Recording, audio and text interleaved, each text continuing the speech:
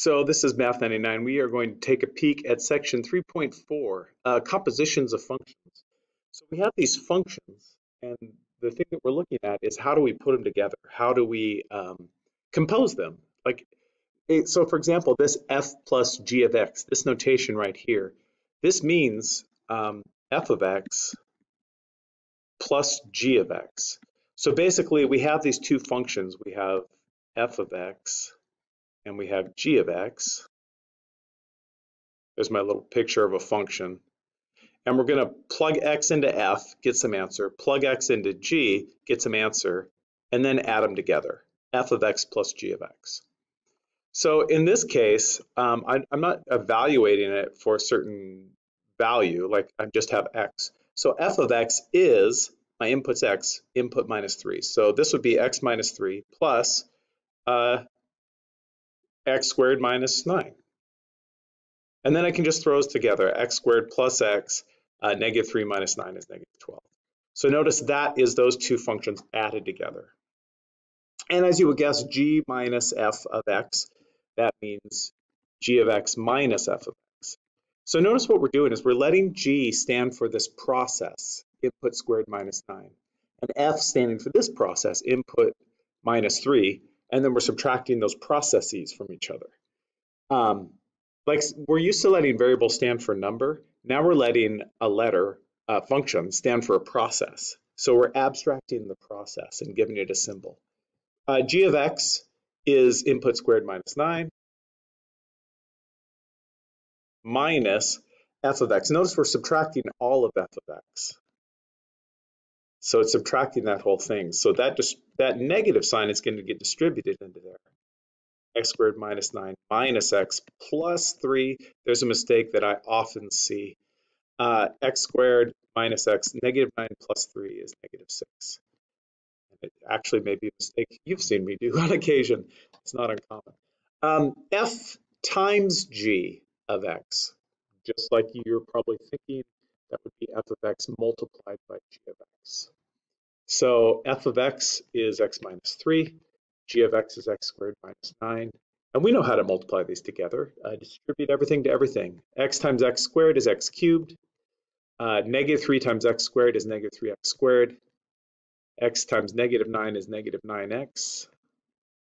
And negative 3 times negative 9 is positive 27. And there it is. There's those two things multiplied together.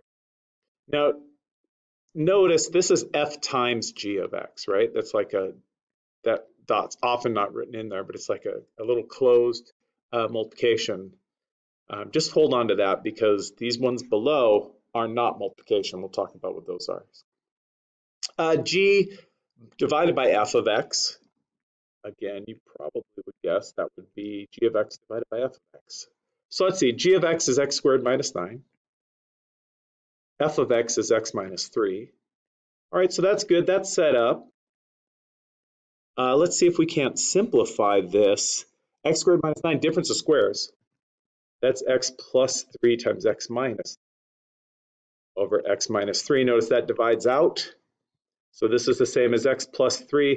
And I'm just going to write, just for form, x can't be 3 because that would have been divided by 0 in my original one. So there we go. This part's sufficient. This part is extra in a very good way. So now we have a different notation, f of g of x. This is like an open circle. This does not mean f times g of x. This means f of g of x. So in other words, what we're doing is we're plugging x into g, which we know gives us x squared minus 9. But then we're plugging that into f. So notice that f is like input minus 3, right? If we said f of 7, this would be 7 minus 3. If we said f of a, this would be a minus 3. What we're saying, though, is f of x squared minus 9. So that x squared minus 9 gets plugged into that x spot. So notice this is the same as saying f of x squared minus 9. So we're saying this is the input into f. And now we can combine some terms, x squared minus 9 minus 3, x squared minus 12. f of g of x. We're plugging g of x into f. It's kind of neat. We can plug one function into another. So g of f of x would be, we're plugging f of x into g. Notice this is like not the same as this, right? Because g is input squared minus 9, and f is x minus 3. So what we're doing is we're plugging x minus 3 into g. And g is input squared minus 9. So notice these are not the same thing, right? We're squaring that. If I squared x minus 3, that would be x squared minus 6x plus. And just a small note, remember when you square something, you're multiplying it by itself. So you would have to multiply that out and you would get this. And then in this case, I have plus 9 minus 9, that cancels out. So this would be x squared minus 6x. Notice this g of f and f of g are not the same thing. This process, it matters what order I do them in. All right, that's the basic idea behind these. So here's this question. H of x is this, j of x is that. Does h of j of x equal j of h of x? I just showed up here, it doesn't seem to happen. Let's check it in this case. H of j of x. Take j, plug it into h. So notice h is 2 times input plus 1. And my input happens to be j. And j of h of x is take h and plug it into j. Notice j is 3 minus input. My input happens to be h, which is 2x plus 1. Once again, this function is taking the place of that input spot. That x is replaced with 2x plus 1. And just looking at these, it doesn't look to me like they would be the same. Distribute that 2 into there, that's 6 minus 2x plus 1, negative 2x plus 7. Distribute that negative into there, 3 minus 2x minus 1, that would be negative 2x plus 2, not equal to each other. In math, we'd say this function does not commute. If we change the order in which we do things, we don't always get the same answer. All right, so here's a table, a lookup table. And the way that this table works is I have x values, I have f of x values, and I have g of x values. So for example, if I said f of 3, this is saying, what's the f value when x is 3? So when x is 3, f of 3 is 3. What would g of 3 be? Well, when the x value is 3, the g value is 2. Again, it's just a lookup table. So let's think about this, f of g of. Now before, when we were adding these together, we were doing f and g separately and then adding the answers together. But notice in this notation, what we're doing is we take this function g and we plug 3 into it and we get some answer. That answer gets plugged into f. And then we get another answer. Notice these are making these run consecutively instead of like in parallel. So let's see, g of 3, well, g of 3, we already looked that up, is 2. Now f of 2 is 8. Notice what this is saying. Plug 3 into g, oh, it spits out some answer. Plug that answer into f, it spits out some answer. So let's do this one. F of 3 is 3. G of 3, 2. If you want to pause and give these a go, it's not a bad idea.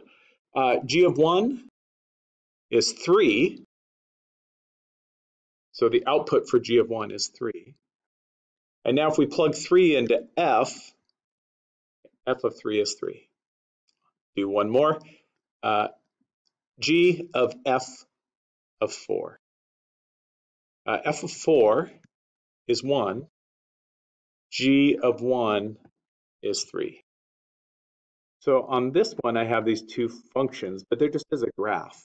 So here's G of x, here's f of x. Notice on G, if I said, what's G of 5? The input is 5, right? The x value is 5. So what's the associated y value? The output is 3, right? X's are inputs, y's are outputs. So this is like also a lookup table, but just as a graph. So if I think about this composite function, f of g of 1. So this is g. G of 1, here's the input of 1. Its output is 3. So g of 1 is 3. Now I'm going to plug that into f. F of 3, this is f, so here's 3, oop, is 6. Do another one. G of f of 5. So I need to evaluate f of 5 first. If you think about order of operations, you go and inside the parentheses, do that part first, work your way out. That's what we're doing. F of 5, it looks like f of 5 is 2. G of 2 looks like is 0. All right, here's another example. Now the functions are just written out as functions instead of like on a table or a graph. So note if f of t is t squared minus t. So if I said f of 3, that would be 3 squared minus 3, which I can evaluate to 6. So let's do that. F of h of 1. So h of 1 is, h is 3 times input plus 1. So 3 times input, plus 2, plus 2. So h of 1 equals 5. So this evaluates to 5. So now I want to evaluate f of 5. That's 5 squared minus 5, 25. H of f of negative 2.